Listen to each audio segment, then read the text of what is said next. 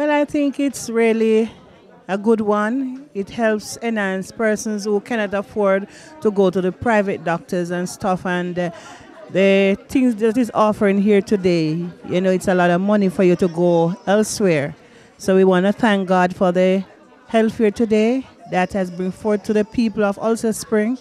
And we want to thank all the persons from JAHJAH Foundation for doing this for Ulster Spring, especially to Byron Smith, my brother-in-law, and Miss Foster, all the others who made this possible for us to be here to get health care today in Ulster Spring. You're welcome, and we wish you will come back next year.